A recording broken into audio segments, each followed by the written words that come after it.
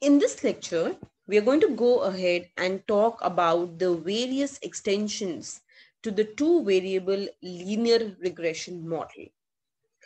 When we talk about extensions to two-variable linear regression model, ideally, we are talking about models which are closer to the linear regression model, and in fact, they are linear regression model, but they are very different from the kind of models that we have seen.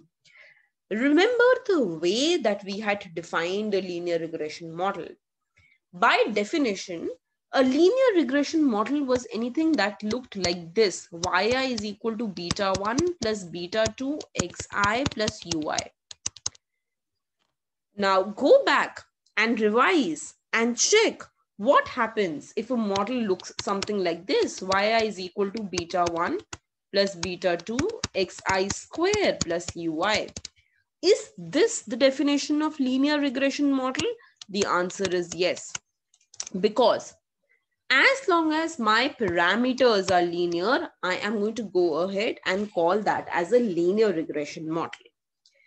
To go back and understand, this chapter is going to start by understanding what is the model that passes through the origin.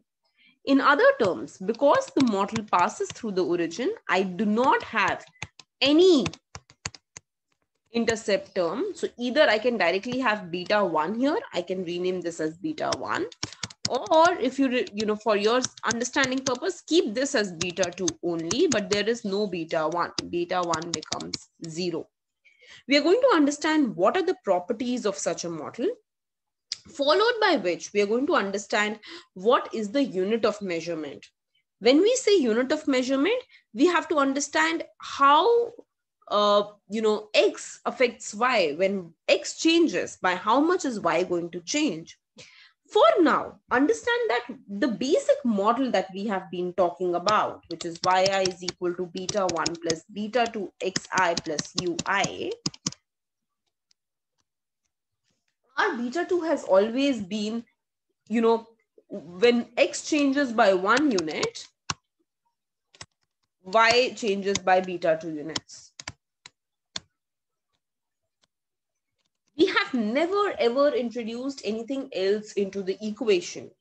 However, the moment we write our model like this, ln yi is equal to beta 1 plus beta 2 ln xi plus ui, which is a log model, or the moment we write our model as yi is equal to beta 1 plus beta 2 ln xi plus ui, which is ln log model, or ln yi is equal to beta 1 plus beta 2 xi plus ui, which is log ln model, or yi is equal to beta 1 plus beta 2 1 by xi plus ui, which is reciprocal model.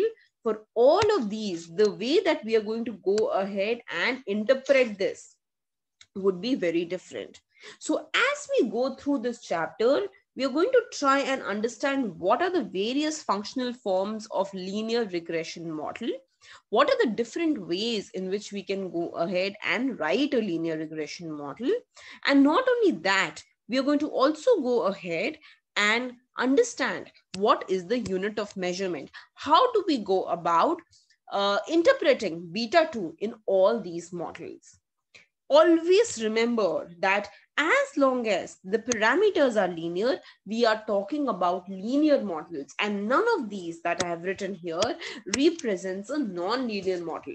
All of these are linear models, and the kind of results that we will see, the kind of interpretations that we will see, the kind of applications that we will see related to the models would be very amazing, and it would be actually very close to the actual applications of micro and macroeconomics.